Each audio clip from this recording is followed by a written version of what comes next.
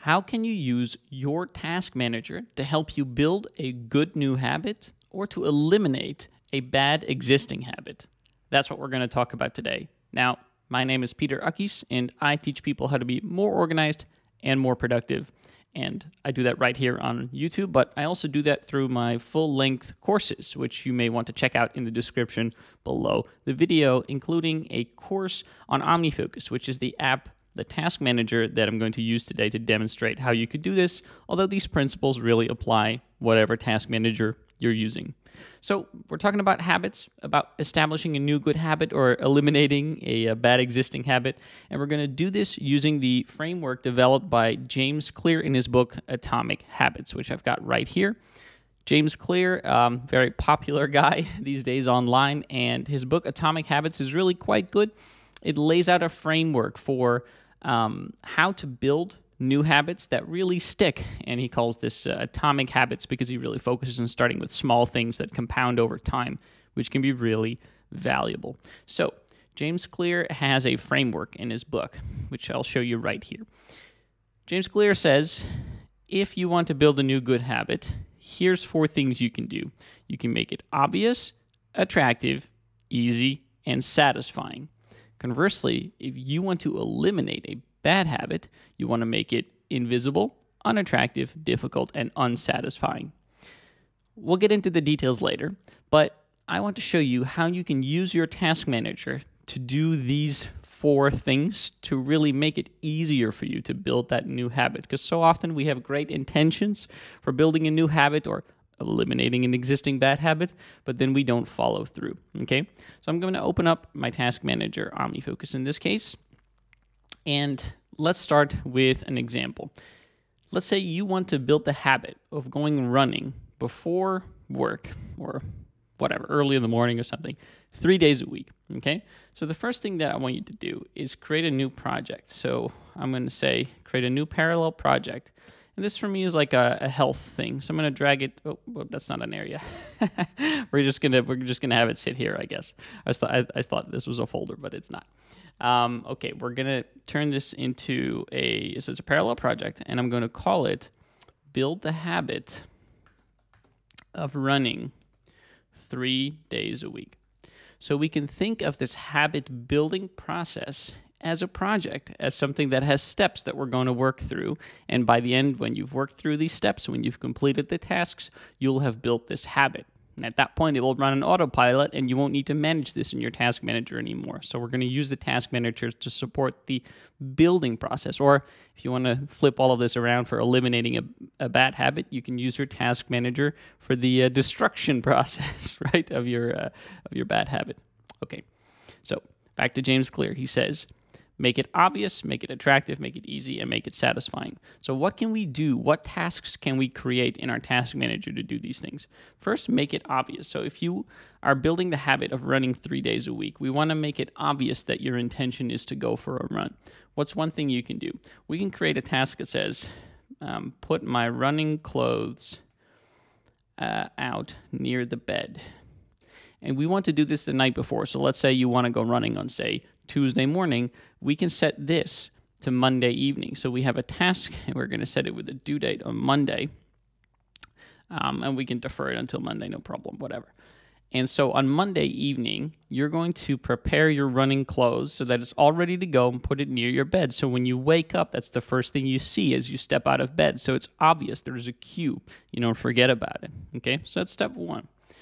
Next up, make it attractive. So how can you turn your new running habit into something that's fun? Like maybe you don't have the intrinsic motivation to run. What can you do to make it a more attractive activity? So one thing you can do is listen to podcasts while you're running. So you could have a task in your task manager that says, download a few episodes of my favorite podcasts, right? And you download those to your phone. And again, we just want to make sure that we set the due date to Monday, and it'll become Monday evening, okay? Step number 3, make it easy. You want to make it really easy to go for a run. It shouldn't be a painful thing, right? It shouldn't be difficult. If it's difficult, you're much less likely to do it. So how can we accomplish that?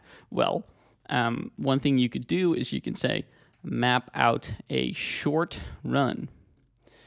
And again, we're just going to set that to Monday. So it's up to you. It depends on your experience, of course, what a short run is, or we can make it a short, slow-paced run. So, for example, I sometimes like to use the Nike Training Club app when I go running. And in this app, you have a coach who's actually a very funny guy, by the way. So that's another thing you can do to make the run more attractive is to listen to this Coach Bennett is his name in the Nike Training Club app. And you can choose a run that's really short and slow-paced, okay? And by doing that, you're really making it easy on yourself to get going, because when you're first building that habit, you're not going to run a marathon, right? But by putting all of this in your task manager, you're really going from intentions to action. So now you're not staying stuck in this phase where in your head you have the best intentions, you really do, you really want this, but you're not taking action, right?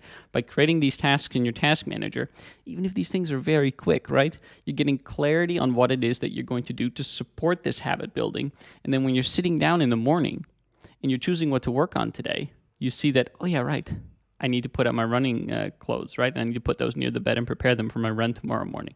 So just a reminder, and you're more likely to do it. Okay, the fourth one, make it satisfying. So how can you make running more satisfying than it intrinsically already is? I don't know how you feel about it. I tend to feel pretty good after a run. So one thing you could do is you could say, share my run on social media. And perhaps if you're going running on Tuesday, we can defer that until Tuesday. We can set up a next tag. If you don't know what the next tag is, go watch my video on that or take my course, Get Stuff Done with OmniFocus 3.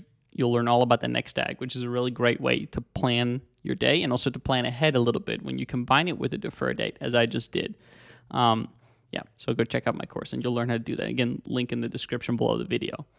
So by sharing your run on social media, maybe you'll get some encouragement from other people. You can use an app like Strava, and then people can actually see like how fast you ran and where you ran and those kinds of things, and whether you beat any personal records, and that can really make you feel proud, and getting comments from other people can really be motivating. So it just becomes a more satisfying thing to do by getting feedback from others, right? Usually encouragement.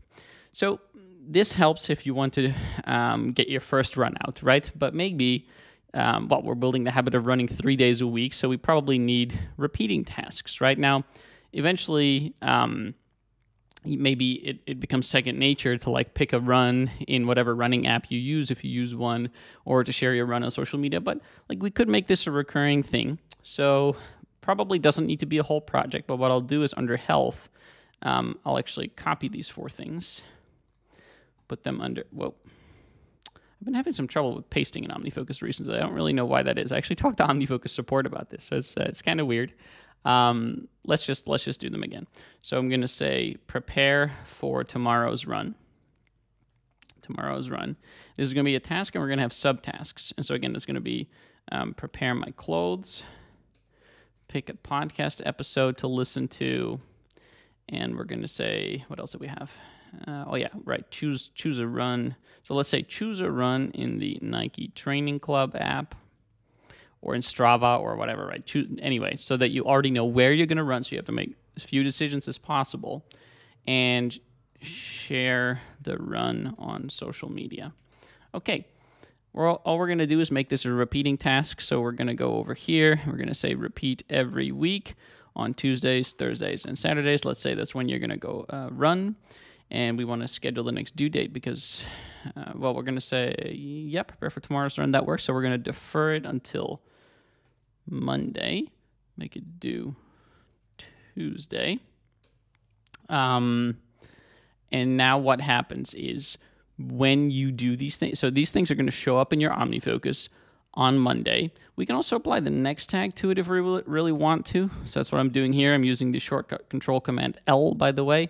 Again, more on that in my course if you really want to get in depth with the next tag. And so what's going to happen is the 22nd is this coming Tuesday, I would think. Yeah. So now if I check this task off, it actually shows back up for the 24th. So that's the intended behavior that we want, right? So every time we just have a couple things for you to work through just to help you build this habit. Now, like I said, you don't need to indefinitely keep this repeating task in your OmniFocus, you really don't, because eventually it's going to have become a habit for you to go running 3 days a week. And it's in the definition of the word habit is like something that you do automatically, like a repeated behavior you do automatically. It's like brushing your teeth. That's a habit for you, I hope, that you do twice a day, and you probably don't have a task in your task manager that says, brush my teeth, because it's just something you do. It's the same thing like putting on your shoes when you leave the house. It's just something you do. You don't need to have it in your task manager. And so at some point when you feel confident that this is a thing you're doing now, you can just go ahead and delete it from your task manager. Okay, I want to do one more example. By the way, at that point when we kind of had this project here of build a habit of running 3 days a week, and then I put the repeating tasks actually under like a health single action list. Maybe this project is actually better called go on my first run. So you do those things, then you check this off when you've done your first run. So I'm going to mark it as completed. And then you have the repeating task here. That may be a better way of doing it, okay? I want to do one more example. And my example is a lot of us spend a lot of time on our phones. And I know that a lot of people also spend a lot of time on their phone right before they're going to sleep, which can really interfere with your sleep quality, can interfere with your sleep quantity because it can keep you awake for longer, and just generally is bad for your brain. So let's say that's a bad habit that you want to eliminate. So what can you do? Again, let's use project-based thinking in the task manager. So we can create a new project, and we can call it Stop Using My Phone in Bed at Night. And by making this a project, and by putting tasks in this project, you're really asking yourself, which practical steps can I take? So again, it's great to have the intention to build a good habit or eliminate a bad habit, but going from intention to action, that's where all the results are. So what can we do? So one thing that I think is like the most obvious one is place my phone charger outside the bedroom.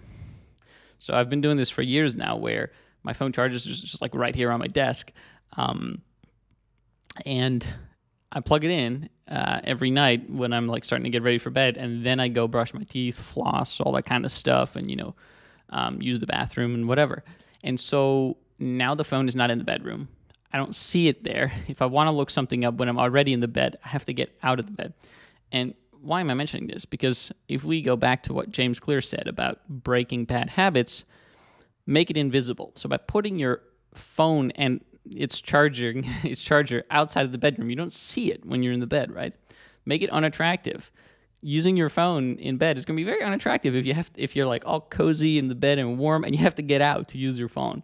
It's also just difficult. I mean, at that point, you don't want to get up. Unsatisfying. That's an interesting one. So this is another task we can put in our task manager, which is turn off social media and communication apps using screen time. So, if you're using Apple devices, which if you're using OmniFocus, I suppose you are, there's a screen time feature, and you can have it disable certain apps at certain times a day. So you can say, you know what, I don't want to be able to use any social media or communication apps after 11 p.m. or whenever you start getting ready for bed. And when you do that, even if you then get up out of bed, go to your phone, you won't be able to log on to Instagram or Facebook or wherever. And so using your task manager, you can get super specific about what it actually is that you're going to do to create the conditions to build these better habits, right? To build new good ones or eliminate the bad ones. And you can probably come up with more things, but I'm going to leave it here in this video, because what I want you to do now is to think of a good habit that you want to build or a bad habit that you want to eliminate. Create a project for it in your task manager, right? And think, what are the steps that I can take to support myself in this habit? Your task manager is not going to create the habit for you. Your task manager is not a habit tracker. You don't want to use it as like a pestering friend that's constantly sending you like notifications in the case of your task manager every 20 minutes to do something. You don't want that. Just will add stress that you don't need. But think about what tasks can you complete, whether it's a one-time or on a recurring basis, just to help you in the initial stages when you're forming this new habit or eliminating your existing bad habit. to increase your chances of success. That was it for today. Again, check out my full course on OmniFocus if you want, and you'll learn a lot more stuff like this. And I also wanted to tell you that I send a weekly article on the topic of productivity or related to productivity to a couple of thousand subscribers to my email newsletter. So that sounds interesting to you. You can go ahead and go to peterakis.net and just sign up to that. And you'll hear from me every Sunday with hopefully something that's thought-provoking. And you'll also hear from me when I've got new stuff to announce, like if I have any new courses or anything like that. So, all right. Thanks for watching today, and have a great one.